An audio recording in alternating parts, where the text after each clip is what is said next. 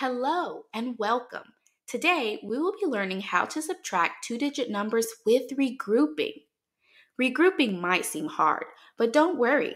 I'm here to make it easy and fun. Get ready for an exciting subtraction journey. Let's go! First, let's talk about the word regrouping. Regrouping in subtraction means that you don't have enough to subtract in a place value spot. So you have to go over to the next place value spot and regroup. This means you'll go to the tens place, take a 10, and move it into the ones place. When the 10 is moved into the ones place, it will be broken down into 10 ones. Once you move the 10 into the ones place, you'll have enough to subtract. Now that you know what regrouping is, let's get started on subtracting two-digit numbers with regrouping. It might seem a little confusing, but remember, I'm here to make it easy for you. Let me show you an example of regrouping. Here's my equation, 82 minus 36. I'll draw two place value charts. One is for my numbers, so I'll place my numbers from my equation into this place value chart. The other place value chart is for my model. I'll be using place value blocks to model my number to help me subtract. When I subtract, I always model my total. My total is 82, so I'll model the number 82 with place value blocks. I need to subtract 36, so I won't model this number. I'll subtract it from my total. It's very important to always start in the ones place when subtracting. If you don't, then you could ruin your math because you might need to regroup and you won't know that unless you start in the ones place. So I'll start by looking at the ones place. In the ones place, I have two ones and I need to take away 6 ones. But I don't have enough to subtract, so I'll regroup. I'll go to the next place value spot, which is the tens place. I'll take a 10 and move it into the ones place. Now I have one less 10. When I put the 10 into the ones place, it breaks down into 10 ones. Now, this is better. I have enough to subtract. I'll subtract 6 ones. 1, 2, 3, 4, 5, 6. I have 6 ones left. I'll put a 6 in the ones place. Now I can subtract the tens place. I don't have 8 tens anymore because I moved a 10 into the ones place. I have 7 tens now, and I need to take away 3. 1, 2, 3. I have 4 tens left. I'll put a 4 in the tens place. 82 minus 36 equals 46. Now, let's try one together. Our equation is 65 minus 27.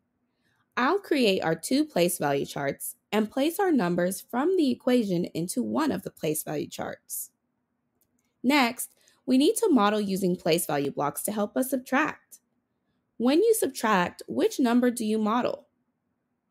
The total, that's right. What's our total? 65, you got it.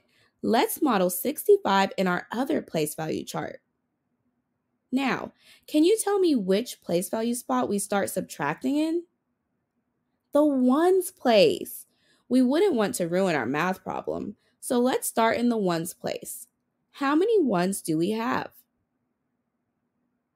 How many do we need to subtract? Do we have enough to subtract 7? No, we don't. So, what will we do? We will regroup. Let's get a 10 and move it into the ones place.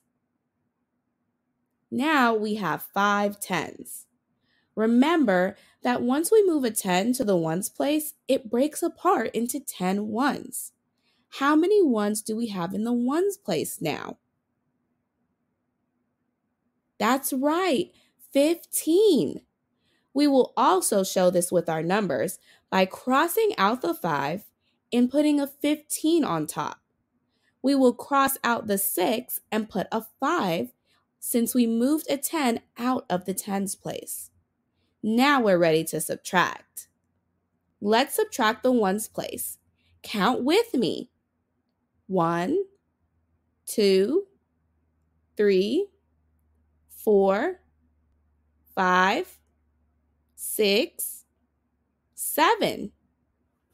How many ones are left? Great, 8. Let's put an 8 in the ones place. Now, we can subtract the tens. We have 5 tens. How many do we need to take away? 2.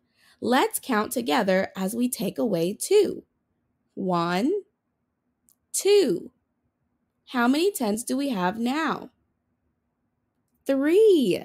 Let's place a 3 in the tens place. What is 65 minus 27? 38. Awesome job. Before you go, let's review what we learned today. When you're subtracting, always start in the ones place. This is very important because you might need to regroup, and you wouldn't know that unless you started in the ones place. You only regroup if you don't have enough to subtract. If you do have enough to subtract, then there's no need to regroup. You just keep subtracting. Make sure you show that you regrouped in your model and your numbers. When you show that you've regrouped in your numbers, make sure to cross out your number and write the new amount on top in the tens place and the ones place.